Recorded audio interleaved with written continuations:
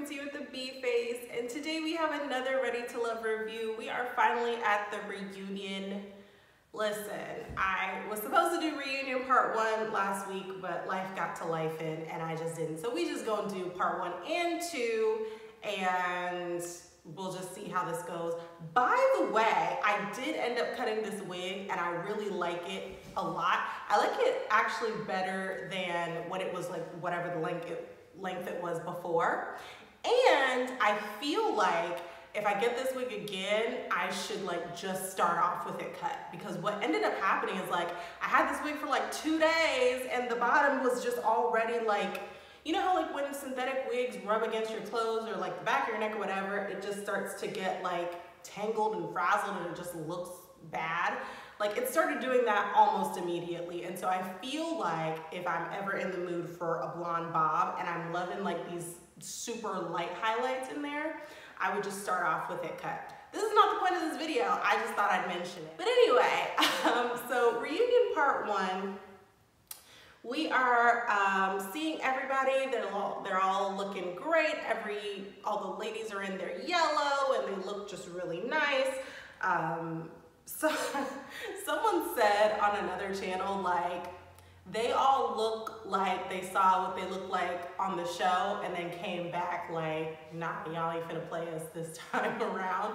But I didn't think they looked particularly bad on the show. I just feel like there's always issues with like black women and makeup on TV, because I feel like the makeup that you would do normally, like every day for your normal life, it's probably gonna look a little different. So like Jamala in particular had like, she just always had like a cast, like it was just yellower, like more yellow than her neck and chest. But I just think some of that's lighting. It probably looks good when you look in the mirror, but how are you supposed to imitate all those TV lights to know what you're gonna look like on TV? I will say Kayla looked much better, and also Shareece looked much better. Kavian is very pretty and she looked good through the season and tonight. But Kayla had like, I don't know what it was. Like her hair did look nice. It was kind of like pulled back, like it was like half up, half down. And then she had like this liner going on that made her lips look really plump. And then Shareece looked very good. I liked how Shareece looked, and I liked how her hair was styled and, you know, kind of like swept over and blah, blah, blah, whatever. I like the looks. So we get started and we're starting off with Randall and Jamala. We figured that they were not together anymore, just from the previews, right? So they were playing the little reel and Kayla was just like looking at it and kind of rolling her eyes. And they just never said what was actually going on. They just said, we're working through things.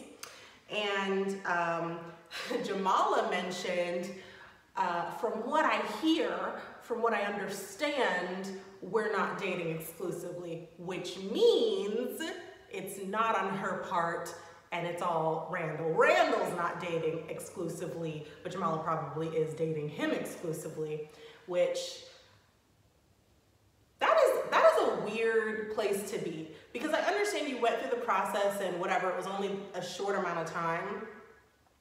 But I just also feel like, me personally, I would not, like after the process is done, I don't want to know that you're also dating other people. Like that's just, I feel like we went through the process, it's unconventional. Like, okay, now can we stop the unconvention like right there? Because we said when we left the show we were gonna be exclusive and now we're not. Like that's weird, you know? Anyway, Tommy was just like, there is stuff y'all ain't saying. And I concur. They probably just are not gonna say all the mess that's going on or all the conversations that they've had. Then we get to Shareece and all her many disagreements. And Zoe, listen, I'm sure the first fake as F was funny and like, oh my gosh. But after the third and fourth, it just got really uncomfortable and it makes you look childish. And ooh, this is very funny because he had all this smoke for Shareece, you got all this smoke for this woman, but backstage, Swayze pressed you a little bit and you left the whole reunion. What is wrong? Like, I don't understand beef like that. Like, how are you so bold when it comes to Shareece? Shareece ain't saying, like, Shareece is talking, and she wasn't even saying anything negative to or about you. All you have is this fake as if you're being real loud, and I wish Tommy was a little more vocal about Zoe and how he was carrying on, because Shareece wasn't saying nothing to him and he was just like loud about it. And it's like, okay, you're telling him to calm down, but like be a little more vocal about, like, you do not need to talk to women like that. You don't need to like there's no reason. And also, I never heard him say not once what he meant or if there is any backup to his claims about Shareece being fake as F. You just keep saying it real loud. And at this point, like, okay, we get it. Like, get over it. That was my thing. And like I said, I'm not even Shareece's biggest fan, but like, that was just inappropriate. It was childish, it was cringe, and it just didn't need to happen. That was just a weird moment. Then we get to Mike, Brandy, and Kayla, and I mean, there wasn't really anything new. I think Kayla said they did show her and Mike getting together and him telling her that he was choosing Brandy in like the own YouTube channel. They did show that, but she didn't say anything different. She still thinks that her and Mike's connection was stronger than hers and Brandy's. And Brandy even said, like, looking at it on screen, I could see like they seemed to spend a lot of time together. They seemed to have a really good connection. And I felt it through the screen watching it. So it was definitely an interesting place to be. But Brandy didn't seem to have any sort of beef.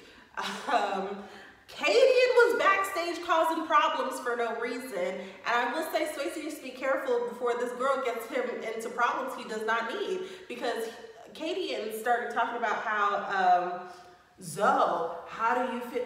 She's acting like this is reality TV for her, like on her screen, like she's not a part of nothing. She's just watching it unfold and then causing problems. Like Zoe, how does it feel that Kayla, your connection, is talking about blah, blah, blah.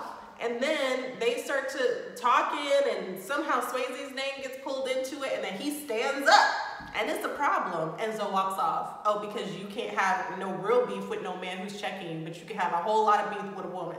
Gotcha. Anyway, Dominica got real upset and she was like, you just never, with Mike, she's like, you never gave me a chance, and it's weird because I feel like me and Brandy have like the same personality and you just kind of wrote me off, and then quiet as this kept, I know the girl you're really dating. And Mike was like, what? Who knows if any of that is true? Dominica did get a lot of airtime in that in the first part of the reunion, because she wasn't on the show long and she didn't really have a story outside of whatever mess that happened outside of the show that she was trying to concoct, but you know, it is what it is. They didn't say in the part 1 reunion that Brandy and Mike were together, and like I said from the previews, it was super weird because it was like they're not touching, they're not hugging or anything like that. And it seems like throughout the process, Mike was real hugged up with her. So it's weird that like you would think he's kind of an affectionate guy and he'd just kind of be on her anyway. But yeah, so they didn't say it in part 1, they said it in part 2. So then they get to Shakira, and I will say, I think that Shareece is correct that Shakira gets offended by just about anything.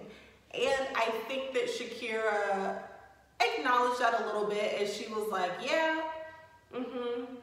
yeah, there were some things going on. I need a little healing and all of that stuff. So she kind of acknowledged it, but then she kind of got into beef with Shareece and Kadian again. Kadian is like, I didn't even say anything, and she's playing the victim and blah, blah, blah, blah, blah, and whatever. I mean, it was just a regurgitation of whatever the beef was throughout the season. Like, nothing got resolved. I still maintain that the conversation at the table, they could have just let her walk away, and then none of this would have happened. However, she probably would have gotten offended at something else. Whatever. That was all with that situation. Then Tommy's like, Swayze, what happened backstage? And Zoe's not here and blah, blah, blah. And Swayze's like, I don't even remember what was said, but he said something slick, and then I said something, then I got up, and then he left. I'm like, you don't remember Katie starting some stuff back there too? Okay. Be careful. Then we get to LJ, and it looks like Looney, Shareece, and Trinica all dated LJ outside of the process, and that was very shocking. Also, Trinica was real hugged up with LJ on the couch, like very much holding hands and all that stuff. So it seems like he really is the ladies' man that they were trying to push that storyline on the show that I just never saw. But afterward, it's like, oh yeah,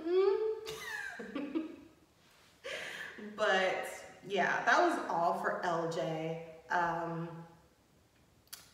Well, also, by the way, with LJ, the reason that I couldn't see the ladies' man thing was because every ladies' lounge, all these women could say was he feels like a friend, he's friend zoned and all of this stuff. But it's like, y'all get to the reunion and tunes have changed. Y'all been dating this man outside. Like, what is going on? Like, this is so different. So that's why I'm like, this was never the case on the show. Y'all had all the friends in the world to say about him, and then we're dating him outside the process. So then they get everyone back on the couches, and then they get to like a video reel of shady moments on the show, and then that leads to Shareece and Katie getting into it, and then Katie is like, I respect it out you, and of course Shareece gets up and is like, I dare you to smack me, I want you to smack me, blah blah blah, whatever.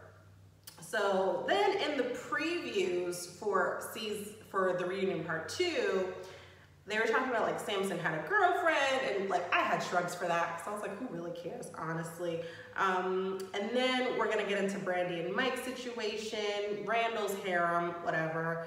And then it seemed like a lot of girls had a beef with Jamala, and when the previews came on, I was like, you know what?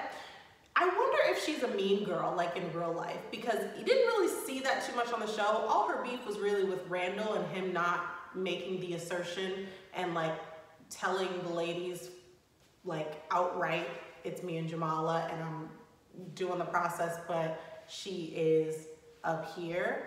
But at the reunion, it seems like all these girls had beef with her, and I'm like, well, she is friends with Katie, so it wouldn't be a stretch that she's a little mean, but I don't know, they had a lot of smoke for her. I'm glad this is a 2-part reunion because part 1 actually was very interesting and part 2 is even more interesting, so let's get to that one. All right, so reunion part 2, we pick up right where we left off, and it's Shareece and Katie and getting into it. So while Shareece is standing up, Justice is like standing up with her and trying to get her to calm down and like holding her hand and all of that stuff. And yo, producer came out and was like sitting and that really made me laugh because at the end of the day, she did end up sitting down. And also, Kayla started crying. And I get the point of like, why does it always have to be black women? Why are we always the ones like acting a fool on TV? Why can't we really, you know, she said this at the end, you know, portray black excellence and do a better job. However, a little later, she and Jamala get into a little bit. It's not the same level. She is just getting into an argument, but it's like, I understand that it's not a good look for women to be getting up and all of that stuff and looking like they're fighting, and you know, why can't we be on one accord, or you know, at least present a good image to the public. Girl, you on reality TV. Y'all signed up for this. And I know good and doggone well from what people from this season and past seasons have said, they do all sorts of interviews and tests and psychiatry readings to make sure that you're just a little bit not stable, so that the scenes are interesting and they know what situations to put y'all in to get a rise out of you. They know which personalities you're probably not going to get along with, or that you might butt heads with. And Shareece and Katie are prime examples of that. They were cool until they weren't, and then Katie actually started the whole mess by saying she was going to slap the girl. So I don't really have anything for that. Then we get to Justice, and just the mess that he be saying about like not pursuing women, and he wants a woman to be placed into it, like put herself in position to be chosen or whatever that means. Then Kadian, of course, jumps in and is like, well, what happened with Looney? Because Looney was like caping for you in the ladies' lounge and blah, blah, blah, whatever. So yeah, so Kadian is like sitting there smirking like she won something, and Looney then walks off. This reunion has had the most walk-offs. I feel like every 2 seconds somebody's walking off the stage or leaving or whatever. I don't know. Looney seemed very upset with whatever Justice was saying. I don't understand what the heck he was talking about. It sounded to me like he was saying that what happened with him and Looney was that it was hard for him to focus on Looney because there were just so many people around, and the point was to get to know everyone, and so it was just difficult. And so he stepped back a little bit, and then he wanted to be friends, but Looney's like, but we were not friends. So, so there's that. And so it's like, okay, so did you put any effort in to be a friend to her, to be a good friend to her? And then someone else said something. I can't remember if it was like Shareece or, no, it was Kayla. It was Kayla, and she was saying like, well, were you offering to be in an exclusive relationship and blah, blah, blah. And he was like, well, I don't want to put no labels or boundaries or, you know, put love in a box or whatever. And it's like, I hate that. I hate when people say that, because it's like, how is anyone supposed to be clear about what is happening in a potential relationship if you won't give any definition to what you're willing to participate in? Like, I know that it's not a popular, like, we live in this era where it's like, no labels, no boundaries, love is whatever. And it's like, all right, cool, girl, but like, what is this though? What are we doing? What is happening here? I feel like if you don't want to be in a committed relationship, if you don't want to commit to one person, there's an easier and clearer way to say that than just talking around the subject. That's all I'm saying. So then Justice goes backstage to like talk to Looney, and they go outside and have a conversation. By the end of that conversation, she was snuggled up in his jacket and looked like that is exactly where she wanted to be. So I'm like, whatever, girl, you just wanted him to put a little effort in, and that's fine. Like, that is fine. And it seems like he is a very charming person. Like, he is a charming man, and Looney was smiling ear to ear by the end of that conversation. So, you know, more power to them. Then we get to Samson. His gift giving comes up, and listen, I personally don't think that the gift giving was a problem, especially because it really did seem genuine, and it was like specific to each lady, and it wasn't the same thing to everyone. I don't think that was the problem. I do get Shareece's point about Samson not actually claiming her and her wanting to be chosen, and chosen out loud and not just in private. And I think Mike's point was so spot on about like, they both have things that they want and neither of them are willing to bend, and that's just where it is. And then Samson mentions, of course, that he has a girlfriend, and Shareece was like, And it seemed as though he had told her earlier, like, you know, he wished things had turned out differently between them and whatever. And that is, to me, an odd thing to say to someone without divulging that you're also currently in a relationship. You know, it's weird. And also, the fact that the girl he's with right now is someone he knew before the show is giving two things. One, it's giving, I just did this for TV.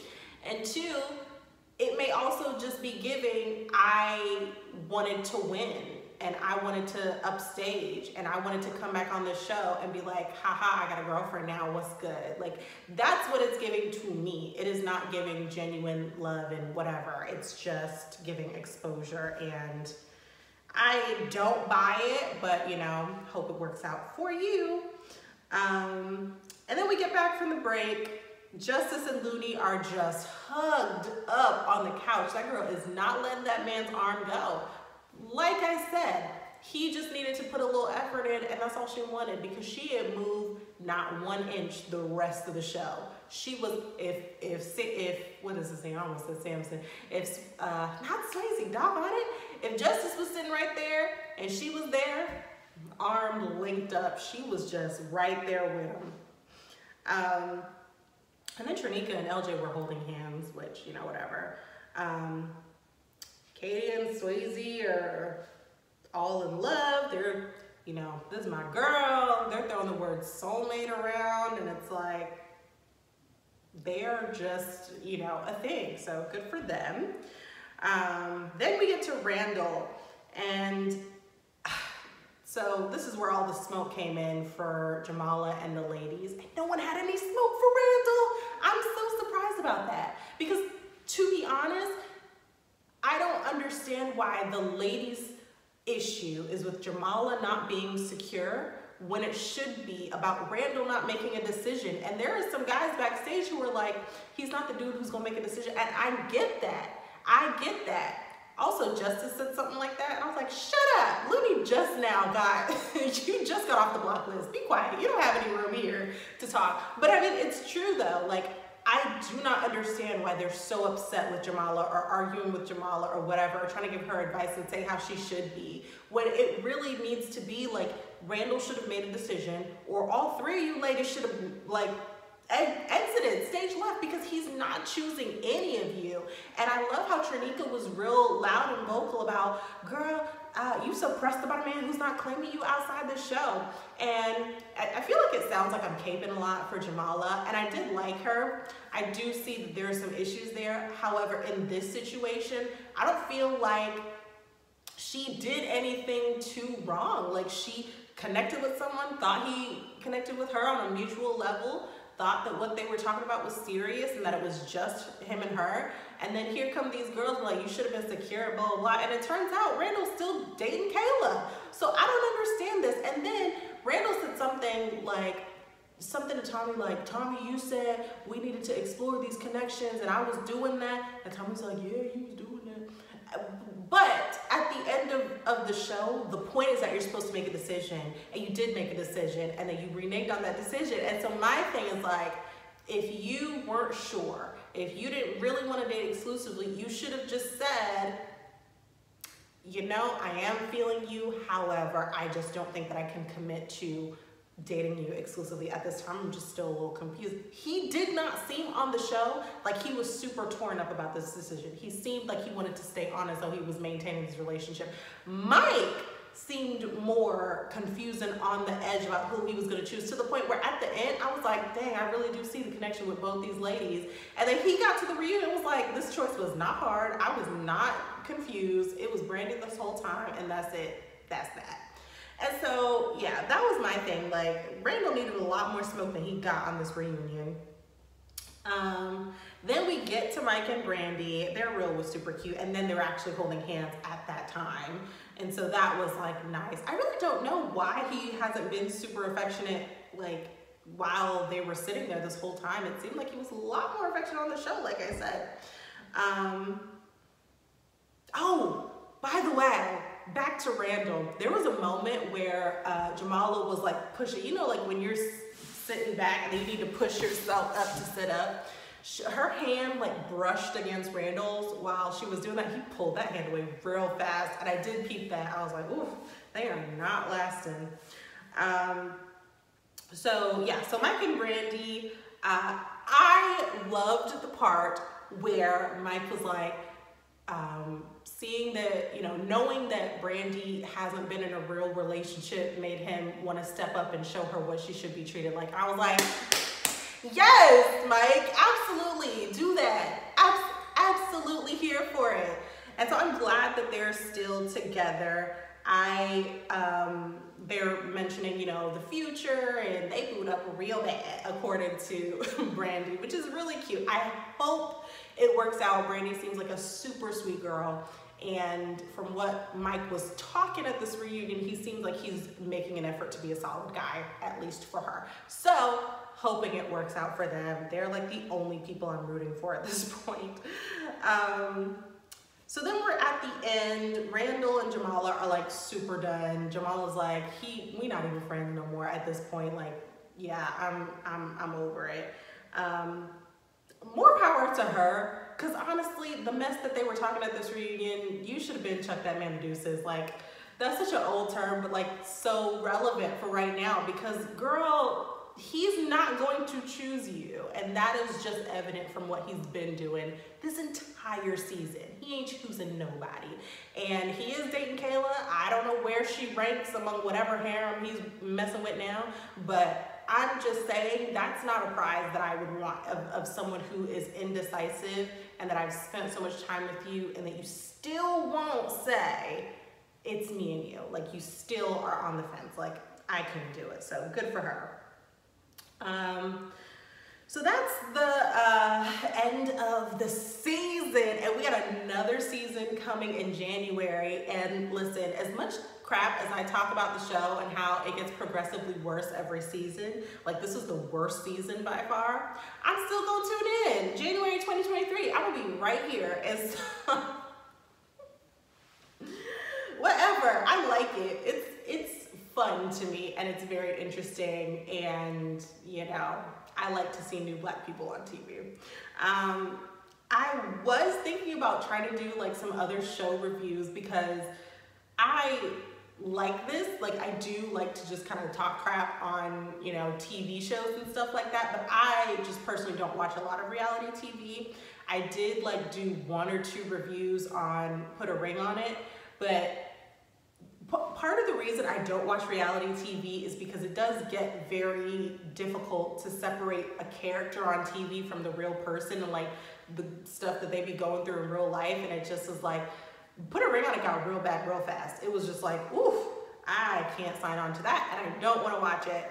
I do watch Bell Collective, so maybe the next season of Bell Collective I'll try to watch. However, I enjoy Bell Collective partially because I love the accents and I love Southern people, but it is not a super like, it's not wrought with drama. It's not like, the biggest drama from Bell Collective is that Marie and Latrice or Letitia, one of the Luz, they just keep arguing and they just cannot get it together. They were cool for half a season, and then by the reunion it was like nothing.